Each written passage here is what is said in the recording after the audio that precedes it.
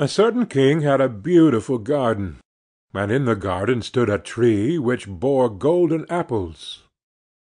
These apples were always counted, and about the time when they began to grow ripe, it was found that every night one of them was gone. The king became very angry at this, and ordered the gardener to keep watch all night under the tree.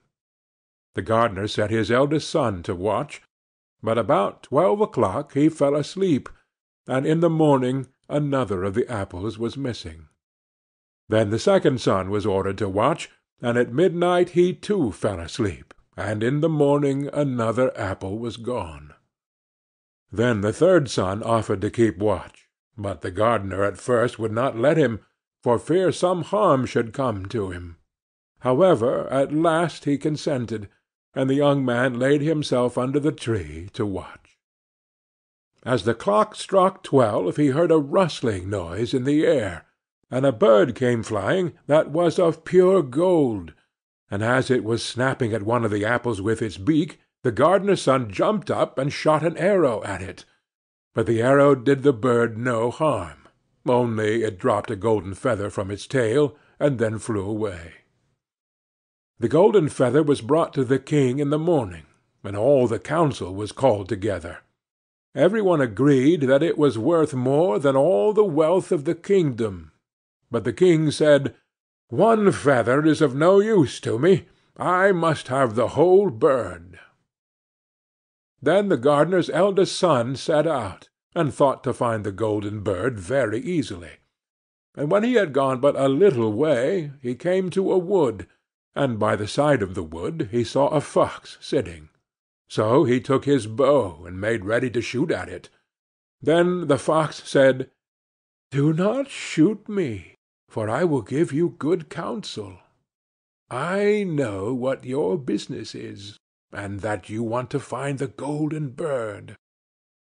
You will reach a village in the evening, and when you get there you will see 2 inns opposite to each other, one of which is very pleasant and beautiful to look at. Go not in there, but rest for the night in the other, though it may appear to you to be very poor and mean." But the son thought to himself, "What can such a beast as this know about the matter?" So he shot his arrow at the fox, but he missed it, and it set up its tail above its back and ran into the wood. Then he went his way, and in the evening came to the village where the 2 inns were, and in one of these were people singing and dancing and feasting, but the other looked very dirty and poor. "I should be very silly," said he, "if I went to that shabby house, and left this charming place."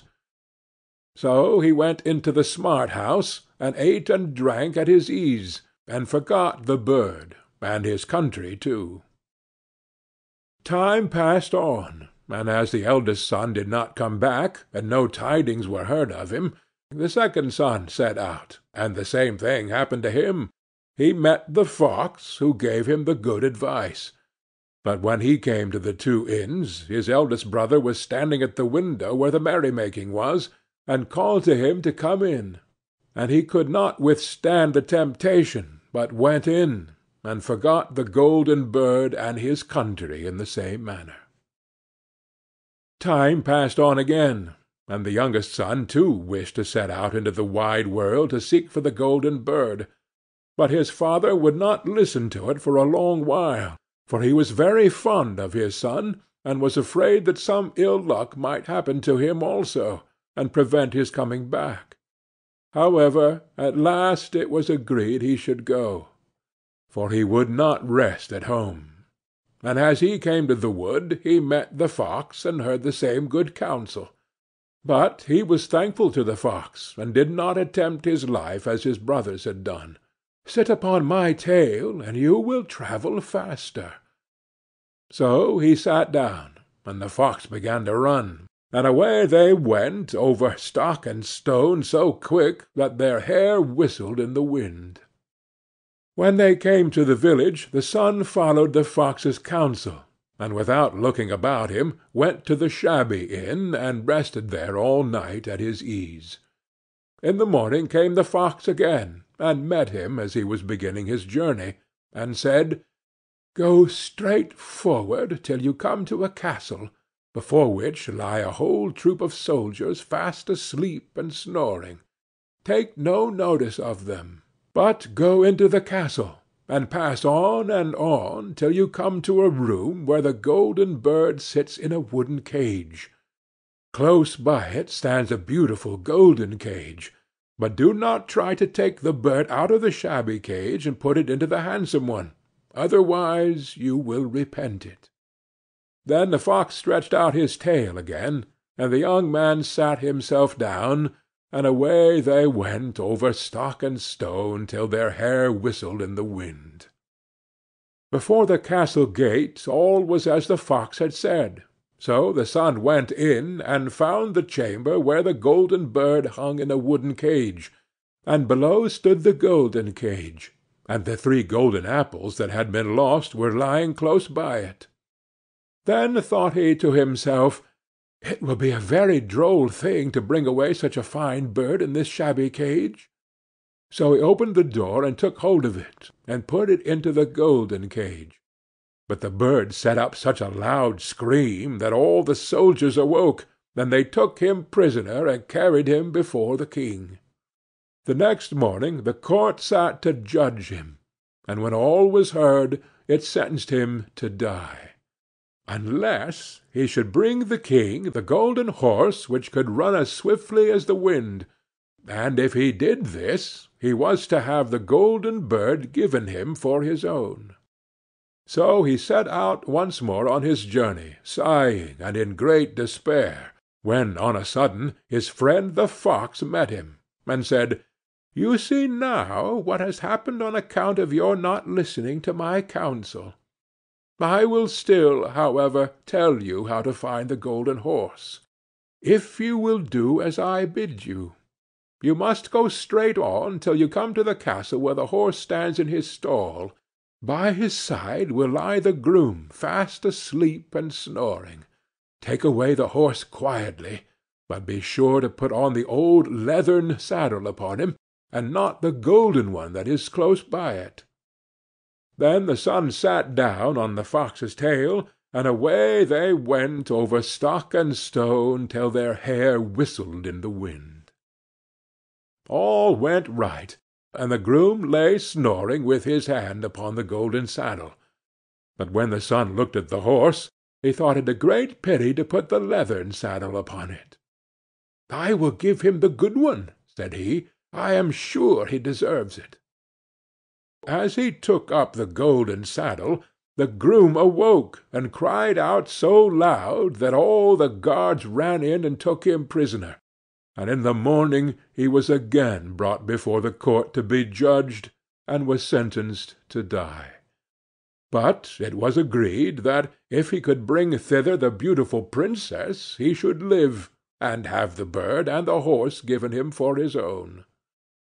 Then he went his way, very sorrowful, but the old fox came, and said, "Why did you not listen to me? If you had, you would have carried away both the bird and the horse. Yet will I once more give you counsel. Go straight on, and in the evening you will arrive at a castle. At 12 o'clock at night the princess goes to the bathing-house. Go up to her and give her a kiss, and she will let you lead her away. But take care you do not suffer her to go and take leave of her father and mother." Then the fox stretched out his tail, and so away they went over stock and stone, till their hair whistled again. As they came to the castle, all was as the fox had said, and at 12 o'clock the young man met the princess going to the bath, and gave her a kiss, and she agreed to run away with him, but begged with many tears that he would let her take leave of her father. At first he refused, but she wept still more and more, and fell at his feet, till at last he consented. But the moment she came to her father's house, the guards awoke, and he was taken prisoner again. Then he was brought before the king, and the king said, "You shall never have my daughter unless in 8 days you dig away the hill that stops the view from my window." Now this hill was so big that the whole world could not take it away, and when he had worked for 7 days and done very little, the fox came and said, "Lie down and go to sleep. I will work for you." And in the morning he awoke, and the hill was gone. So he went merrily to the king, and told him that now that it was removed, he must give him the princess. Then the king was obliged to keep his word, and away went the young man and the princess. The fox came and said to him, "We will have all 3, the princess, the horse, and the bird."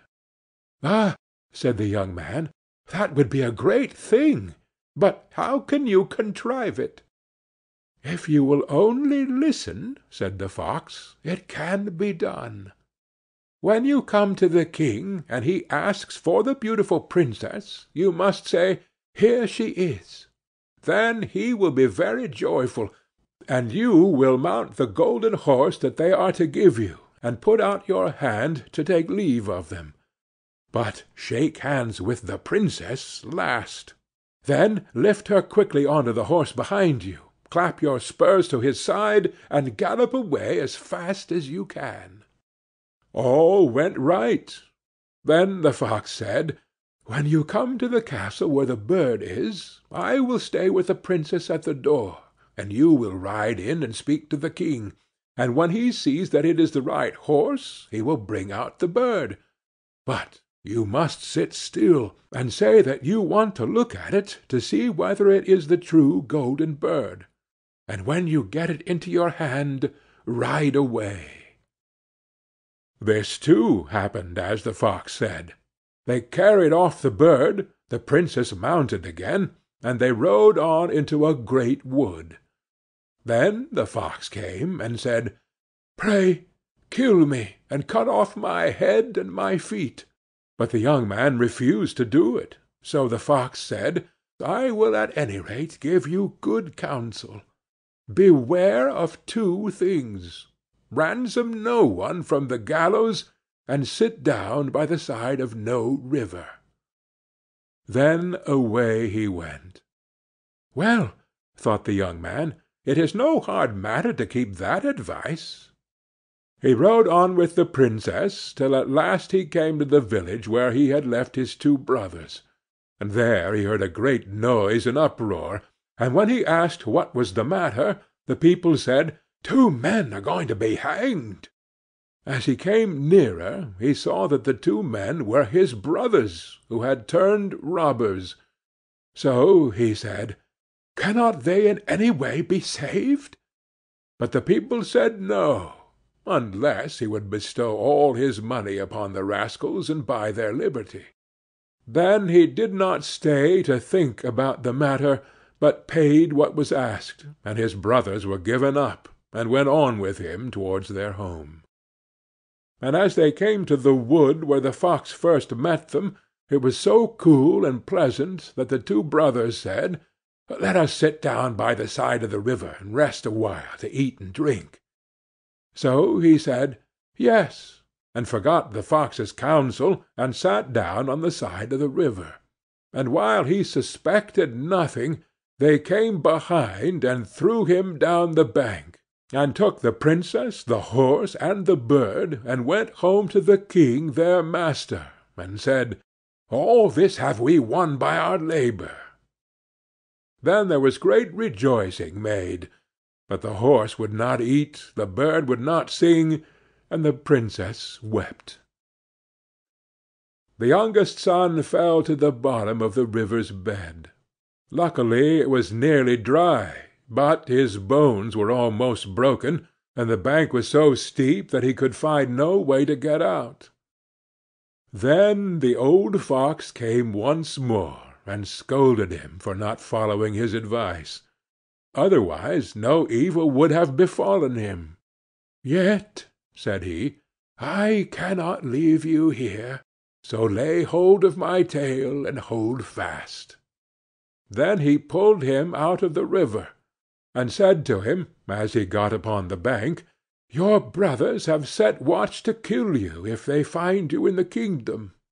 So he dressed himself as a poor man, and came secretly to the king's court, and was scarcely within the doors when the horse began to eat and the bird to sing, and the princess left off weeping. And he went to the king, and told him all his brothers' roguery, and they were seized and punished, and he had the princess given to him again, and after the king's death he was heir to his kingdom. A long while after he went to walk one day in the wood, and the old fox met him, and besought him with tears in his eyes to kill him, and cut off his head and feet. And at last he did so, and in a moment the fox was changed into a man, and turned out to be the brother of the princess, who had been lost a great many, many years. End of The Golden Bird.